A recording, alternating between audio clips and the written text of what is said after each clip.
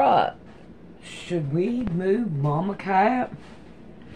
Yeah, I think we need to move Mama Cat. Come on.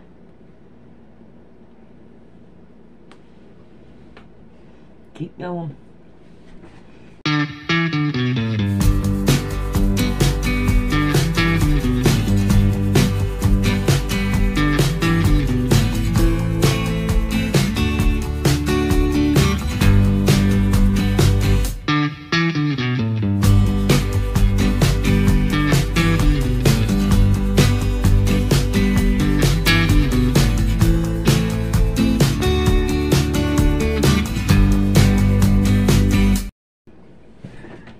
Alright, it's gotten bigger, and it will continue. It's gonna go in a funny way, but it will work itself out. The last one did, and she's not gonna let me work. Now you're gonna have to move. Alright, I got them in my 4 cups, and I noticed on one of my videos I put up that I went backwards with it. You can't tell it, so I guess it's not going to hurt it any. So, the easiest way to do it is to pick this cup up, scoot this one over, then bring this one over, and then set this one down. And I took my pins out because my pins were getting in my way and messing me up. So now the next thing I want to do here is put this down to where it's easier. And then we'll go in. And we got to make sure we get between the threads. Because if you don't, the needle will go through these and it will be harder to pull this through. So we want to make sure that we don't, and to keep it flat. The last one that I did, I kept it flat all the time, and it worked out really, really well. And you can make these cups longer, so you can put them in the cups. These right here, I'm going to have to get that one and be done with it. Wait a minute, that's wrong. No, that's wrong. Dadgummit, I was talking and lost where I was going at. Yeah, Mama Cat, I hear you over there. The last one, I think I had 6 or 8 of these going, not 4, but it's just as good. Alright, let's see if we can't get started here, and we're going to, see here, this right here ain't gonna work. It's through the material, and we want it through the opening. Now see here the difference in it. It won't go through the material, so we're going to want to make sure. Alright, now alrighty, let's see what we can do about making this one. Yeah, Mama Cat, what are you doing? Yeah. So if we can't get another one here, put it going. Or his life up. So let's get into it. Share with me and the audience the story that made you a whipping boy. I mean, how did this all start out for you? As far as was it just like you were having dreams and that's how memories started coming back, or what? No, the memories just started coming back just regular during the daytime. I didn't have any dreams. I'm a lucid dreamer and I can control my dreams anyway. So I just started to have the memories like I thought they were movie chunks or something like that for some movie I didn't see, because it was so realistic and so vivid and so real. I was like, what is this? And then, you know, I started seeing a little bit more, and I saw that it was in my barn, because the first memories that came back were the barn encounters where this juvenile Sasquatch had started showing up after we moved to this house. We moved to the house in October of 1976, so I didn't really play in the barns until the following year. So that's, you know, the summer and spring was when everything started happening. But it started before that at a lake called Strawberry Lake, which is in Everett, Michigan, which is ended up being about a mile or an hour and a half north from where we'd moved to from Grand Rapids. And I'm saying that this is the same Sasquatch. I just there's no way that can be two Sasquatches that I've had friends with. They did too many similar things, and I put it together after I'd. And the weird thing is about the memories of the Strawberry Lake came after the because it was so much earlier. I don't know, but like it was 2 years earlier. I was 8 years old, and it happened at Strawberry Lake. And where am I going with this? I forgot. It was just bizarre the way it came back, because it didn't make any sense. It didn't come back in order whatsoever. And I've never been normal, I guess, because, you know, I've been hypnotized to forget about this, so I don't know what normal memory recall is like. What I did was when I started recalling a lot of this stuff is I got a hold of a hypnotherapist that somebody hooked me up with from Georgia. I forget his name. It was a museum down in Georgia, Bigfoot Museum. Anyway, he hooked me up with this hypnotherapist, and he told me a method how to remember stuff. Is like the fragment that you remember that's vivid, you have to remember just before what happened, just before what happened afterwards, just before and then you do that repetitiously to the memory that you recall before that, and then you open it before that, and then after, and then it opens up. But it's not something that's that you can do quickly. It took me years to remember everything. Sometimes it would come back in blocks, but I eventually remembered the Strawberry Lake stuff. What was weird about it was I had the footage the whole time, and I never, because it was on a Super 8 film, and it was on the reels, and I didn't get them transferred over, and I had these things the whole time, and I never really took a close look at them until I got them cleaned up, and then I could see what was on there, and then my memory just went kabam like that. And I started going up there, I think it was 2019, to Strawberry Lake, and the campground's not there anymore, and there's houses on the lake, but there's a whole bunch of state land behind it. So I would go camp back there and go walk over the lake through the woods and go back to my encounter areas. And that was opening all sorts of memories. And that helped a lot, and I was getting a lot of encounters there. I've got it on video. You know, that's later that I can talk about. Of course, I had when I was getting a lot of them on video, when I first started going up there, I had the old GoPros. Had issues with when I see them up on a tree. I saw a couple of juveniles. I got this on my channel, and when you look up at the sun's behind them. You can't hardly see the subject in the tree because of the sun blocking it out. But these new GoPros will not do that. But the old ones had a little bit of an issue, and I thought it was. Most people, oh, it's a tree knot. It's not a tree knot. It's not a tree growth. And I saw it from a long ways away. I saw it climb up there, and I had my GoPro. But what I started doing early off was like putting them on in the front and the back, and just going back and reviewing the video. I'll get to that. But Strawberry Lake, that starts off in 1975 when I was 8 years old.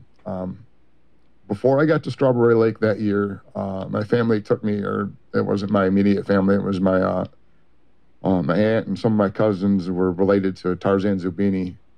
This is in the winter, and we went to go see the circus. And since we're related to them, we got in behind, the scenes when they're setting up, and I got to ride some elephants and play with some chimps there.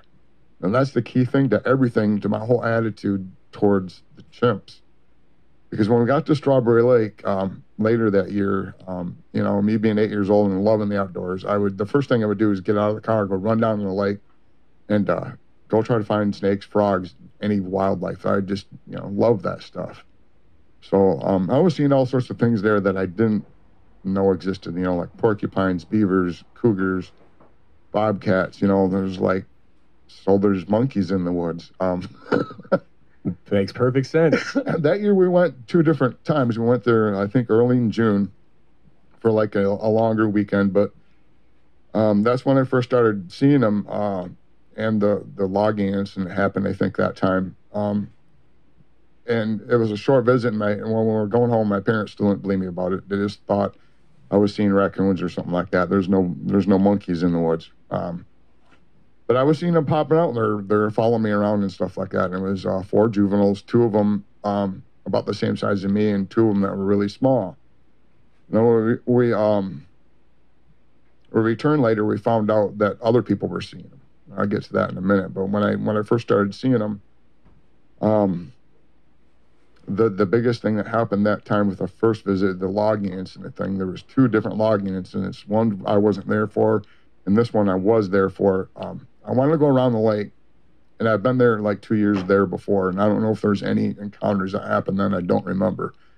As far as I know, there wasn't. But what was going on behind the lake, which I think displaced the Sasquatch, is they were logging on this other side of the lake. There was like a big swamp that was called the Old Strawberry Lake, and on the other side of that, in the state land, they're logging the birch trees and the pines and stuff like that. When they get too old, they'll take them down in certain sections out there.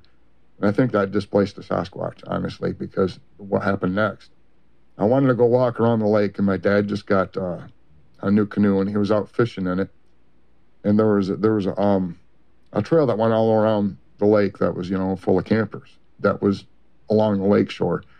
And for some reason, my dad decided I was there long enough. And you know, that times were different back then. I was 8 years old, and he was going to watch me go around the lake as he fished. And I was supposed to stay on that trail. But when I got to the part of the lake, which would be the west side of the lake, to where the swamp was back there, and there wasn't very many campers back there that time.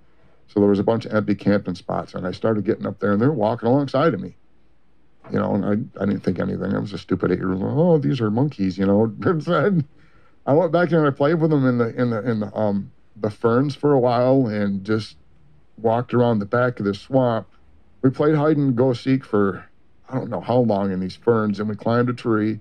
I was leaning over part of the swamp there. And this all happened it seemed like it happened really quickly, but I was told I was gone for 3.5 hours. I can't even put together more than 40 minutes of it, because I walked around the whole lake after this. But I saw the logging equipment back there after we were messing around with the other stuff, and I wanted to go. I was 8 years old. I wanted to go check out the equipment. I thought it was cool. Yeah. I went out, and one was locked. The front end loader was locked, but the crane bulldozer type thing was open. So I got in there, you know, and I wasn't one of those kids. And I'm not making up excuses. I didn't do any damage to this thing. I got in there and I just started playing around a little bit, you know, not really moving the levers around a lot, but just making car noises. You know, I thought I was, you know, just playing around. I wasn't in there for more than a few seconds, and this one juvenile Sasquatch pushes me out of the way and gets on that seat and starts grabbing those levers and not making any verbal sounds. He grabs them with his feet and his arm, his hand. He's going like this and just pulls one of them things out. I don't know if there was a set screw on the bottom of it or something. Wow. But he pulled the whole thing out, and he starts beating the frickin' instrument panel and beating the inside of this cabin and this frickin' bulldozer thing or crane. And I'm freaking out because I know it's loud enough to where the campers are going to hear it. And I'm like, I was 8 years old going like, I'm going to get blamed for this. I can at least think that while I got out of there. I didn't know what they were doing. And there's another one that was got up on top of it, and they were both beating the crap out of this thing, just smashing the crap out of the logging equipment. And I got out of there as fast as I could, and I went around to where the other side of the swamp was, back to the trail where I was supposed to be.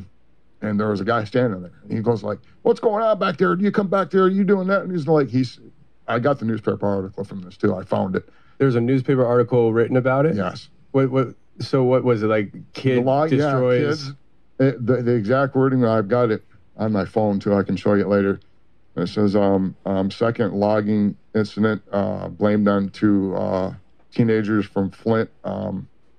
And the witness said that the 2 teenagers were barefoot, wearing all black with hoodies on, because they left tracks, right? And wow. I was barefoot too. And like this was on on the weekend, so the logging guys weren't there until Monday, right? We were going to leave on, I think it was like a Monday afternoon or something like that. So they got back and they actually questioned me about it and brought me down there, and they saw for my prints went fit the other ones were a little bit bigger.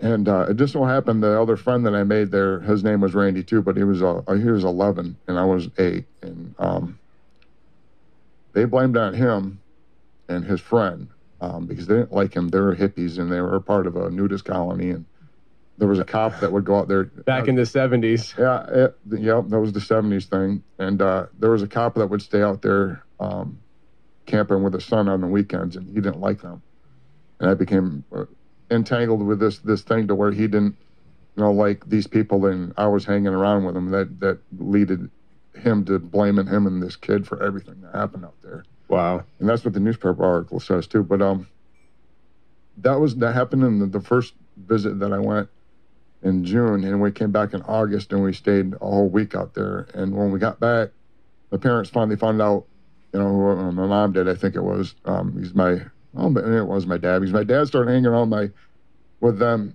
My mom started hanging around with my friend's mom, and my dad started fishing with my friend's dad, and he would take off. And they were still mentioning, my mom said something about me seeing monkeys in the woods, and this other lady goes like, I haven't found this article, and it's out there yet. I got to go all the way back to Everett and look through all the microfiche again there because I don't know exactly when it was. And the article she pulled out of there, she's going like, no, this is he's not seeing stuff. There's a chimp there. This circus came through here, and we think they lost a chimp when they came through here. And because they had all their equipment, and they were going from one town to the other, and they stayed there the year before or something like that. She showed my mom the article, and it said Strawberry Lake, our kids playing with a lost chimp. I'm looking for this article yet. Hopefully I can find it. Wow. And when I came back, my friend's mom's telling my mom this, and I'm sitting at the picnic table. My other friend's up by the lakeshore or something like that, just a little ways away. My dad and his dad were out fishing, and we're just sitting there, and my friend's mother named him Sammy. I mean, this is the same Sasquatch that has 2 names now. When I get to it later, my later years, that he's named Mike because the other neighbor kid just named him that. But anyway, she decided that his name was Sammy. We're sitting there, and she tells my mom this, and 50 feet away, there's a tree that she leaves bananas and apples. And he comes up there, and they could see him. My mom's going, oh, my son's not crazy. That's when my mom decided to try to get him on video, and all she had was that Super 8 millimeter, like little tiny video. And I do have footage of me with sitting in the canoe on the lakeshore, and the canoe's on the half in the water and half out of the water, and he's sitting there next to me outside of the canoe with his arm around me. And there was a couple other ones next to Bigfoot? Yeah, the juvenile Bigfoot, yeah. Wow. Sammy. And she got that on video, but it was blurry, of course. And that was because I think she tried to hurry and grab it. And she said she was lying on the ground and stuff, trying to take the footage. I remember her talking about that. I remember her being really depressed. It was blurry. It was so blurry, I never really looked at it much. You can almost not even see it until I took it in my computer and I edited it in my computer editor. Cleaned it up the best that I could, and you could see the outline. You could see his hand on my shoulder and everything, his arm going around my shoulder, but he's got his head down, and it's doesn't have any detail on it, but you can see the silhouette of him, and you can see my mom move the camera up, and when the other ones run up the tree right next to me, there was a birch tree, and my dad and my friend's dad never saw him. The adult males couldn't see him because they probably didn't trust the adult males. I don't know. But my mom and my friend's mom would see him, but they couldn't approach him. And when I did get back, my friend and that was there the whole summer said he was playing with him the whole summer. And there was other times to where we'd go swimming, and of course we're probably naked or something like that, and there's a little roped off section there. And I was 8 years old. I didn't care. We're out there playing in the water, and this is something I remember real distinctly. There wasn't a whole lot of interaction between us, other than maybe this kid played with him even more than I did, but they would hide all the time if somebody would walk along the trail. So they would pop out, when we'd see them for a little bit of time, and then they would hide, and we didn't know why they did that. We just thought they were chimps, Yeah. And there was one time where he pops out, Sammy pops out, and this other friend of mine, his name is Randy too. He goes like, "Oh, hey, Sammy, how's it going?" And he starts splashing water on him. He's going like, "Chimps hate water, watch this." And I'm going like, "What are you doing? Don't be mean to him." And like, he's going like this and stuff like this. And he's going like, "He doesn't like it. Don't do that." And then he started splashing back, right? Sammy, the juvenile Sasquatch. And then pretty soon I started splashing him. And then there was 4 of them. The other 3 Sasquatch came out. They turned around like they were digging a hole. And they were just splashing water like that. So we were doing the same. We finally just gave up. So there were multiple Sasquatch there? Yeah, there was 2 that were the same size as Sammy. There was another one that was the same size as him, and 2 small ones in the smaller than Sammy. Yeah. So they're like baby Sasquatch. Yeah, like about like they could barely even they couldn't even. I don't even think they could walk on their hind legs. They're on all 4s all the time. Okay. And of course, my friend's mom thought, "Oh, look at the chimps survived out here and had babies," Like, that's literally what we thought, because nobody saw any large Sasquatch, and everybody just thought, because the adults wouldn't get close enough to see the difference between their differences, in their facial stuff. And you see them from a distance, they look like a chimp at that age. They're all black. And they do change color when they get older. I found that out because when I did see him later, he had more of a brownish reddish tint to his hair. That's why I didn't recognize him, and I thought it was an orangutan, because my neighbor was telling me that. But I'll get to that. That was pretty much the whole Strawberry Lake thing. There was a lot of incidents like that, and we finally left that August and went home. We were going to move from Grand Rapids to Alto, which is not very far from Grand Rapids. It's only about 40 minutes, but it's still an hour and a half from Strawberry Lake. And like I said, we moved out there in October of '76. So this was a year later from the campground. And then we moved there in the fall, and I didn't start playing in the barns. It was an old farmhouse, had a big hay barn, a milking barn, a milk cooling barn, and a chicken coop, and several barns down there. But they're all abandoned. Nobody used them for many, many years. They're all overgrown. That was my playland. But I didn't start playing with him or playing down there and seeing him until like the following year, which would have been '77, because that was when it was warm out. Because we moved there in the fall. I didn't play down there much in the winter. And when we first started seeing him, when I first started seeing them, and my parents were seeing them at a distance, there was always them running away on all 4s from a distance. It looks like a dog, and that's what we thought we were seeing. Another thing that was happening was there was a PVB poisoning in the cows from '74 to '81, and Michigan and some of the neighboring states, where they got the feed and the fire retardant mixed up. They didn't know it right away, and there was all sorts of problems with the cows dying and having all sorts of growth growing on them and stuff. They didn't know what was going on for a while. And the state took control, and the farmers would, separate these sick or dead cows and put them in a pile that they designated, where the state would come with a stake truck once a week, pick up all these dead cows from all these spots where they would dump them, and take them to a mass grave up in Kalkaska. And the dumping spot was right behind our barn. There's a creek that ran behind my barn, all the way up to the north of us, to the farm, and all the way south of us to the next neighbors, which is about a mile down the road.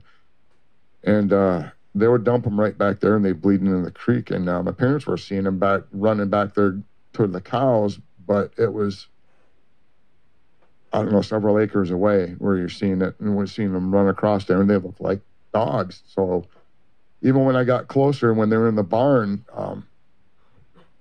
seeing them run away, he wasn't just coming out where I could see him and he would, show himself. He was like hiding and running away. And I still thought I was seeing a dog. This went on for a while, and I still didn't have any friends in the area. I met one friend on a Wednesday at some church thing. I skipped over the Catholic part. Before I got to this, I got to go back. The Catholic school incident was the first part that the Strawberry Lake thing, when we got back from vacation, and we went to class, and I was in this school, Blessed Sacrament, for 1 year because my mother was driving the bus there, and they decided it was better for me to go there, which it wasn't. We got up in front of class, and everybody told what they did in the summer, and I started telling them I was, hanging out with a bunch of, hippies in this nudist colony and playing with a bunch of chimps in the woods, and that just started a huge fireball with the kids. We're like, there's no such thing as chimps in the woods. You're crazy. And like, and the nun teacher was like trying to get me to, confess that I was lying, and I wouldn't. She it started a fight between some of the kids, and I actually got one of those kids as a witness. I called him and talked to him. He remembers that. I got to get him on camera with that. But they made a big deal about it, and they thought that I was trying to, make this stuff up, and they took me down in the principal's office after she, smashed my knuckles a few times with a ruler to try to get me confessed. That didn't work, so they took me down in the office, and another old nun comes there, and I did the same thing. I wouldn't say I was lying, so she paddled me with this paddle they had in there until she just couldn't paddle anymore. I didn't even shed a tear, It's just like, I'm not lying. I sat there in the office for a while, and the weirdest thing happened was they brought this younger nun, and it was a real heavy set, not like a fat nun, like a big football player girl. Okay. She just started with being a nun, and they're going like, and this witness that I talked to knows all these names. I don't remember what her name was. I have to get on that and get the names from him yet, but not like it's real important with the nuns. They're probably all passed by now anyway. But they introduced me to her, and they said, well, she knows what you're talking about. They aren't chimps. And she goes, well, I played with them. I grew up on a farm, and they're evil. They're like, they can seem really nice, but they're sexual deviants, and they're evil, and they can do rotten things, and they're what do they call them? The Neanderthal, or not? The Neanderthals? No, not Neanderthals. Gigantopithecus. The fallen angels. Nephilim. The Nephilim. That's what she called them, and she, they thought I was a devil child. They thought you were a devil child? They thought I was a devil child, and that's what they would call me, and they put me into counseling, and I was getting upset because my friend Randy was getting in trouble for all that stuff up there, and I was supposed to go to court, and our car broke down. We didn't go up there, and he ended up going, getting blamed for all that stuff. And to me, he's 8-year-old, and he was my, an older friend. I thought he was the coolest person in the world, and I was really getting upset about it. They decided to put me in counseling, and they erased my memory. Wow. So that's all right. Okay. So that was with my parents' permission. No, it didn't have to do so much with the Sasquatch as me throwing a fit about my friend, and being a problem, as a kid. And, they decided to put me in counseling. They thought that was the best thing to do. Was this like Catholic counseling? Yes.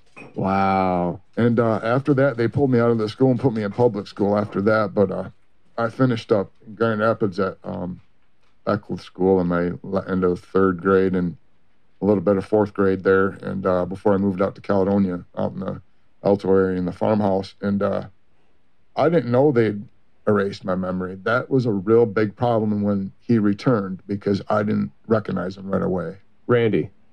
No, the juvenile Sasquatch. The juvenile Sasquatch. When I moved out to the farm and he started showing up, I didn't know what he was. Gotcha. I didn't remember Strawberry Lake because they erased it. Wow. I didn't remember Randy. I didn't remember anything until I saw that footage that I had sitting in my freaking possession for decades. So just to keep everything on track here as far as how I'm tracking this, Strawberry Lake happens. You come back for summer break. You go to Catholic school. They beat you for lying about a Sasquatch encounter that turns out at least one of them knew was true. I'm curious, and you probably don't have answers to this, but like I do wonder, did they know that you were telling the truth and trying to get you to say no? And then once you wouldn't submit to the beatings, then that's when they come like, okay, yeah, you're right. This actually happens. Either way, that happens at the school, and then you go into counseling through the school. Yep. And through the counseling at the school, they erase your memory. And now you're having encounters again, but you don't remember your first encounters. So it's almost like rewriting a whole new story for you. Yeah. So wow. Okay.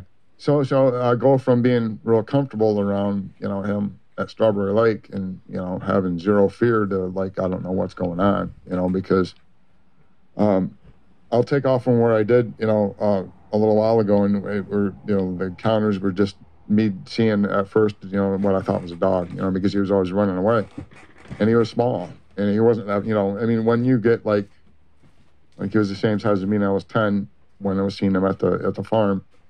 You put a 10-year-old on the ground on all fours, and if you actually run on all fours, they're pretty small. And it just looked like us. When we started seeing him, some of the other kids, when we saw him run away, we thought he was a Rottweiler or something. Because actually back then, not many people back in 1977 had Rottweilers. And we just see pictures of them, and they're big, stocky dogs, and that's what we thought we were seeing at first. Because we're stupid kids. The first real weird encounters happened when this one kid I met from, it was another Catholic thing I went to during like the week, during the summer. This is in Caledonia, and we're at some church thing, and I met this kid, we'll call him Mike K, and there's 2 boys named Mike. I'll get to that. And that also turned out to be a name that one of the kids named the Sasquatch because he could say that, but I'll get to that. We went up to this kid that I met at the church came over on like a Wednesday, and we didn't have anything to do. We played around in the barns, and for some reason, back then, I mean, these woods were 3 miles away, and it was okay for us to go play up in the woods. I wouldn't let my kids do that. Yeah, but the world's different now. I mean, like my mom used to let me run all over the place, but we lived rural life, and it was okay. It just sounds so weird because like we're both. I think Mike was 9; he hadn't turned 10 yet, and I was 10. And we went 3 miles away up to this woods, and it wasn't a real big woods. It's a small chunk of land that's about